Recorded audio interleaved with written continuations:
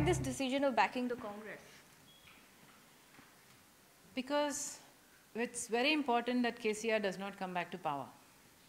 KCR has not fulfilled any of the promises he made to the people of Telangana, be it loan waiver to the farmers, be it interest-free loans to the women, be it a job per household, be it the double-bedroom homes, be it the unemployment stipend, be it the Dalit Bandhu, the 10 lakhs that he said he'd give to the Dalit families, be it the 12% reservation for the Muslims. None of the promises, and more even, none of the promises were fulfilled by Mr. KCR. And apart from not fulfilling any of the promises given by himself in the past 9 years, KCR has been involved in huge amounts of corruption in the state of Telangana. There is the one project that you take, just one example that I take, is the Kaleshwaram project. It's a huge project going to the tune of 1,20,000 crores of rupees, out of which 1 lakh crore of rupees has come from the central financial institutions, which means that this money belongs to the taxpayers of India. And yet, no action has been taken against Mr. KCR, even though 70,000 crores of rupees has been siphoned off. A recent example, last year, there was an episode where the Annaram pump house was fully flooded because the flood house was not even constructed at the given height, at the stipulated height. And also the retention walls were not made of concrete. And this year we have seen very recently that the Medigadda barrage belonging to the Kaleshwaram project is in cracks now and is at the verge of collapse. The National Dam Safety Authority themselves have come here and have claimed that there is flaw in execution, in planning, and even in designing the project and in operations of the project. So when so many people are saying that there are so many flaws in the project, and when it's evident that this project is a fiasco, why isn't any action being taken against Mr. KCR is my question. Why isn't there no CBI inquiry? Why isn't there no CAG inquiry? Why isn't anything being done against Mr. KCR? So I do not want KCR to come back to power for the sole reason that he is not a healthy option for the people of Telangana.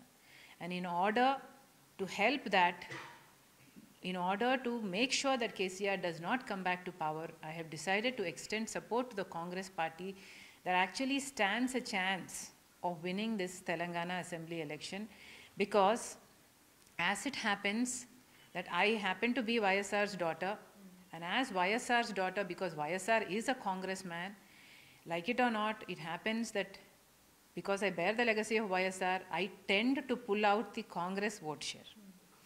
And if that happens, if I split the Congress vote bank, Congress is not going to come back to power, because it's been established by the surveys that in more than 55 assembly constituencies, I am going to pull out considerable vote bank from the Congress, and in 20 assembly constituencies, I am actually going to help Congress lose.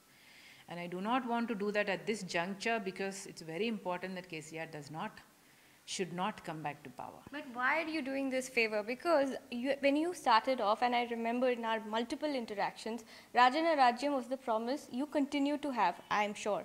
But why not contest independently? Why didn't you ask Congress to come to you? Because in this case, we've seen you've gone to Congress. There have been multiple back and forth, I think, over for the last 4 months now.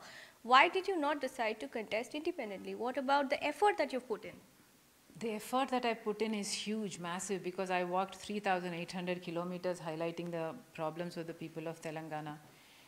I fasted more than 40 days for the unemployed youth in Telangana. The effort aside, it is a fact that YSR Telangana Party is a very young party. It's been only 2 years since we launched the party.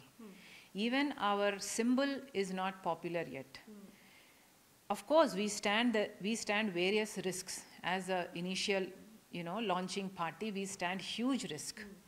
And if we contest with the Congress, along with the Congress will have the apprehensions of, aligning with a party like ours that is small and unrecognized, still untested in Telangana.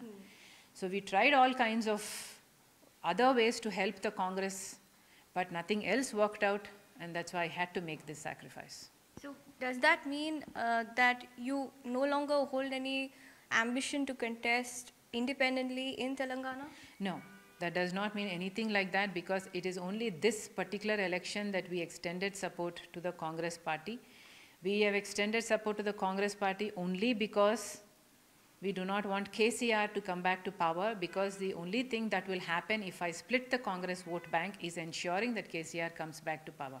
I will stay in Telangana, I will fight for the people of Telangana, I will continue my party as it is, and I hope that someday God will give me the opportunity and I will find the heart. The people of Telangana will find the heart to elect me as their leader.